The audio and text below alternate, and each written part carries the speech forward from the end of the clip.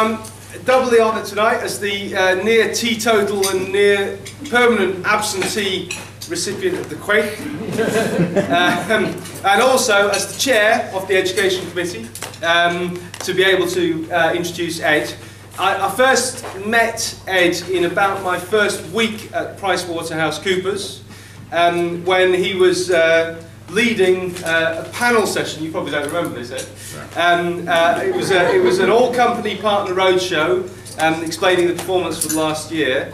And as a cocky young consultant, I pointed out that the two main indicators of performance, utilisation and recovery, were directly contradictory to each other and deeply unsystemic.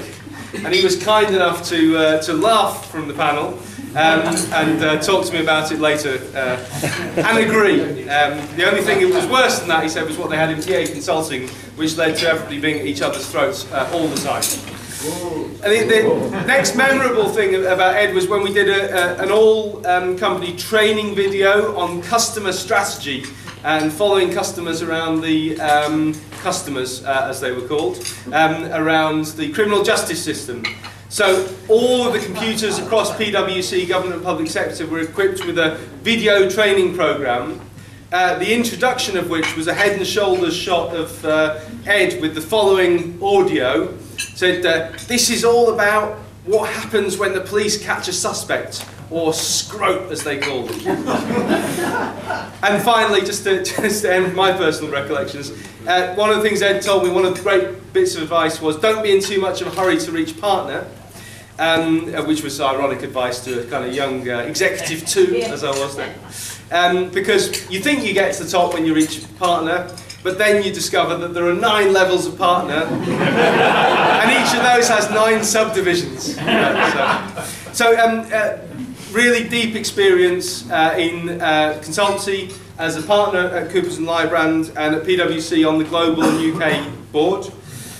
Ed also has experience as chair of Demos and Relate, and specifically in government and related to politics. Not all of the Labour variety, but he advised on Thatcher's public sector reforms, on policy modernisation under Kinnock, and on the structure, the organisational blueprint of the Labour Party under John Smith and Tony Blair. It's a really great moment to hear from him on why our constitution should be reformed and how. So I hope you'll all join me in welcoming Ed.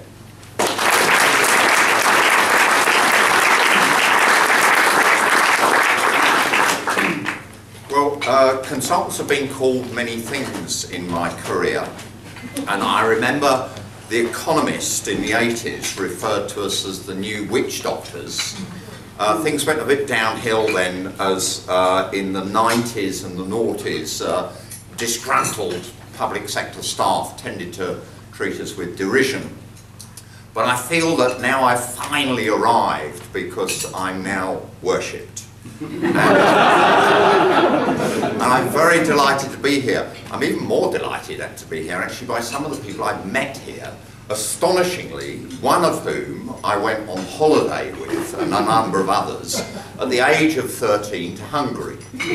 I'll leave you to work out which that was. But David Miller, who some of you may remember, was a believer founder of the company and an early boss for me.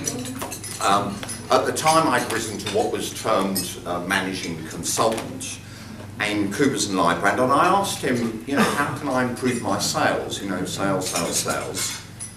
Fail more was his short response. And I thought about that for a while, and I thought, well, yeah, you know how it hurts to lose, but if you actually internalise the learning as to why you lost, then you'll improve.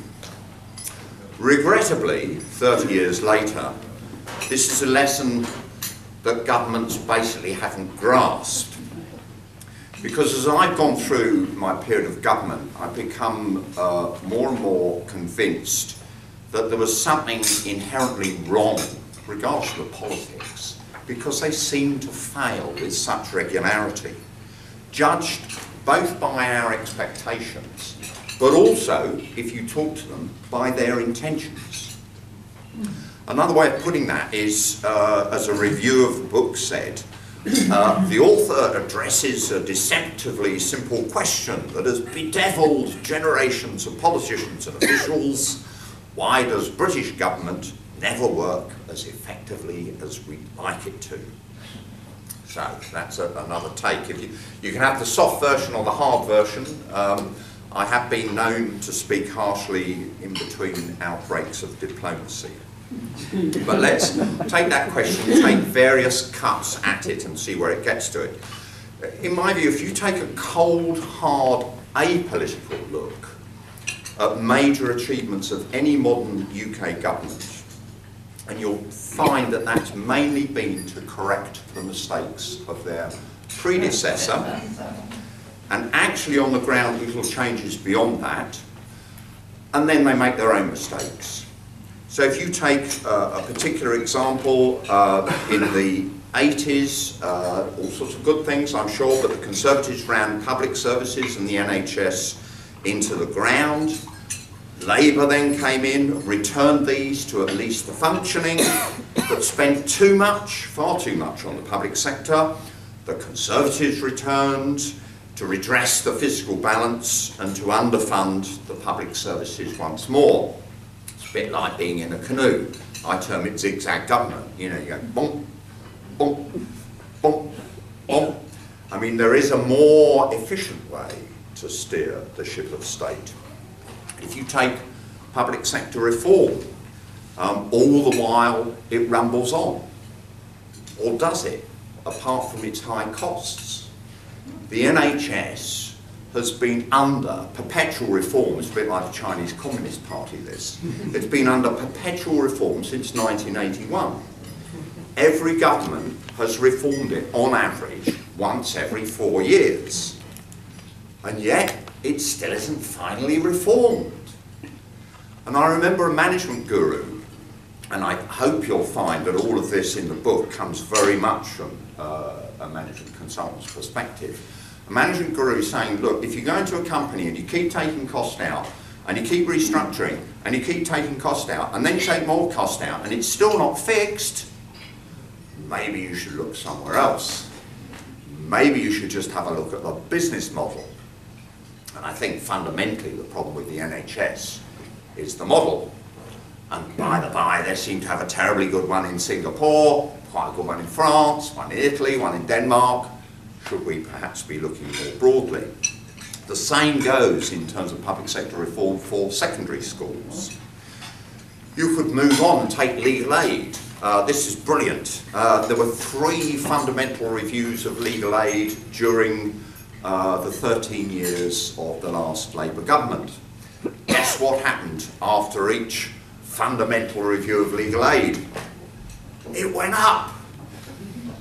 This government sensibly went after it, but in isolation.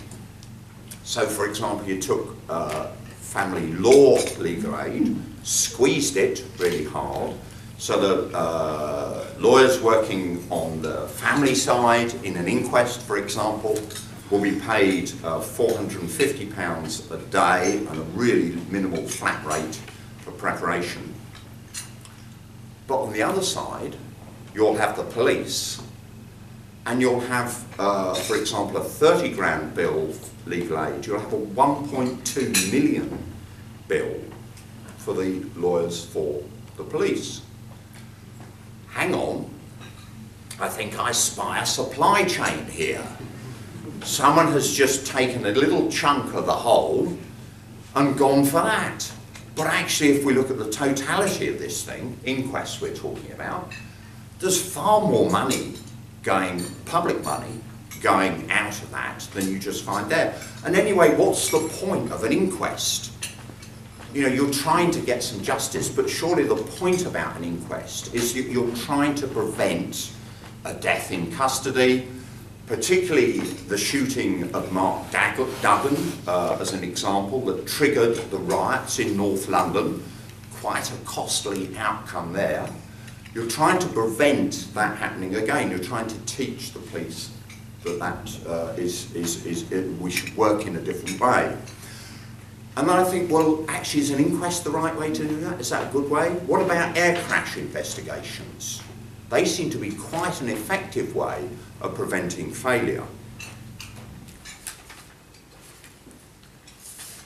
We've got preferential lobbies, which I appreciate some of you may well be part of and benefit from, and I appreciate that I have, but nevertheless we're in the grip of preferential lobbies. Why do they flourish? Well, if you put your consultant's hat on, you'll find 8 conditions in a system of government, each enable preferential lobbying, from decisions taken in private, exclusive access. Particularly important is to make sure the civil servants and the politicians are ignorant of the subject in question, few restrictions on political party funding and so on. What do you find? Where do these 8 conditions all exist? Just down the road in Westminster. Now, we don't suffer as badly as they do in the States, where it's quite appalling, but nevertheless, there are reasons why these things happen. I think this is all part of what I call U-shaped democracy. So basically, when an election's coming up, you get quite a lot of interest from politicians in us and what we want and all the rest of it. Election happens, and basically we're not here. There are many, many other interests. And we become rapidly ignored. Perhaps, I don't know whether I'm allowed to say it, but I call this the vote and piss off system. Then you've got our own experiences of government. I mean, there's a wonderful example here from some friends of campsite entrepreneurs down in Glamorgan. Tourism, tourist accommodation, heritage coast, this is all part of council's push. Economic development objectives, for that they fit the bill perfectly. Please apply for a planning application. Brilliant. So apply for a planning application. It's supposed to be determined in 8 weeks. But actually the critical report, which is from roads and traffic, isn't actually prepared until some weeks, and it's supposed to be done first, some weeks after the end, when the planning application was due. They then come along and say, ah yes, you've got to take out 120 metres of hedge and undergrowth, but it's March. And you all know what happens in March, the nesting season has started. So there's another department saying you can't possibly touch the hedgerows at this particular point. Further, the EU protected dormouse has become an issue for which they had to employ a dormouse consultant, even though none of the species has been recorded in the area. So on and so forth. I mean, the left hand of the council saying yes, and meantime the right hand is stuck in what I call the age of proceduralism, where what's your job? My job is to produce procedures. There is no headspace at all for outcomes or purpose. And so it goes on. I mean, you know, I mean, you'll have many of your own, but I mean, basically, many of these things, they're not tabloid stories, but you just couldn't make it up. And little actually improves, really, on the ground. We experience asymmetric accountability, and we feel powerless to change anything. And then hardly surprising, I guess, that you get disengagement, disenchantment, and actually at times just dismay. You know, well, in my case, you bugger off to North Wales and hope it'll all go away. So what's to be done? Well, elections, that's what's done, isn't it? We have representative democracy. We have political parties. I mean, we've just been through it, haven't we? That's how our system works. And all's going to be well now, isn't it? All of these problems that I've referred to. The NHS will be sorted, the schools will be sorted, legal aid will be sorted, public service. But actually it never is sorted. And some of you may well come at this with a firm political hat on. You know, you've always voted Conservative, always voted Labour. And I used to believe in politics. I mean, there was a time when I really saw it as a force for beneficial change and I really got stuck in. And I've seen great liberating change, the provision of free universal contraception. I mean, people may not remember that. Abortion, the legalisation, to use the technical term, of homosexual acts by consenting adults. You know, this stuff used to be legal. This, I mean, huge, huge changes. And politics was about huge choices. Capitalism, versus socialism, social justice versus inherited justice. Massive, massive arguments. But it's all been done, and it's ended in a scoring draw. You know, we have regulated market capitalism and social justice. And then you find that we now have what I term political cross-dressing, as the parties seek to find distinctive space within a very compressed political playing field. You know, from hoodies, so we now find, who is it that's complaining the number of police has gone down? Was it the Conservatives or was it Labour? I can't quite remember, etc. And if you think about it, what is there left to argue about? We all want a world-class health service, good schools everywhere, high-quality, right-cost public services, balanced immigration, fair and productive taxes, sensible banking, etc., etc., etc. Politics is less and less about policy and more about delivery. Stand and deliver. But unfortunately, they're crap at it. But the reason they're crap at it is not because they are crap, because the system in which they work is crap. And I hope, you know, we take all of our consulting thinking and we know that actually an awful lot at the root of what's wrong in any organisation is its organisation. It doesn't work and it never will. And if you hang your hat on politics, then you'll be wasting an awful long time.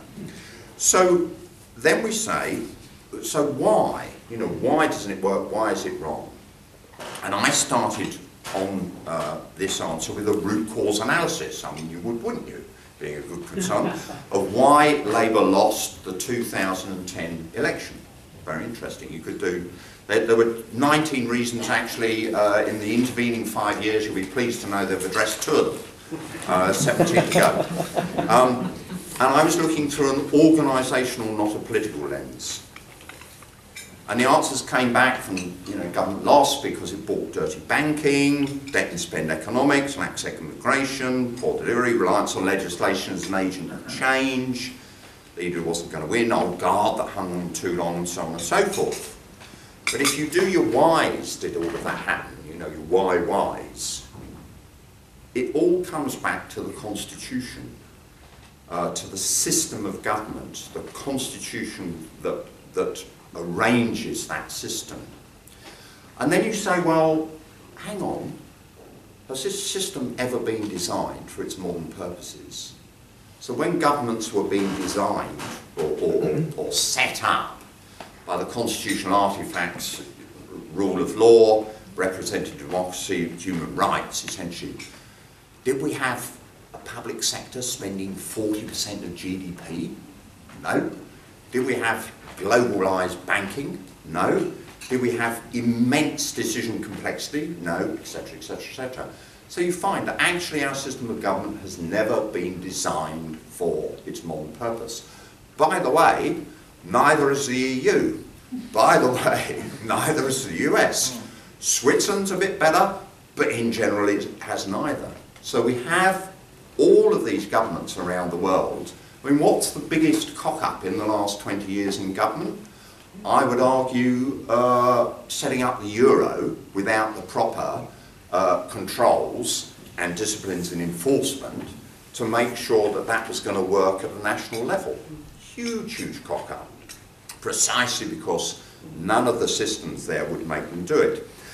And just to take one example of how an outcome like that, a cause like that, relates to the Constitution. Take Gordon Brown going into the last election. You know, why on earth would anyone go into an election with a leader they knew couldn't win? What you then find is that actually the Labour Party's rules for challenging and replacing the leader are basically so opaque and difficult to manage that you more or less have to behave like FIFA choosing the next World Cup side. and I kid you not, that's what happens in the parliamentary party. By contrast, the Conservatives have a very straightforward system, and they have sound backbench governance. It's a thing called the 1922 Committee. Labour doesn't have one of those. And 2 years is about enough, isn't it, to work out if someone's going to be credible electorally. And if it's not happening, tap on the shoulder, backbench committee has a bit of a chat, no knives come out. It's just like, the party is more important than you, please shift over, we'll give someone else a try.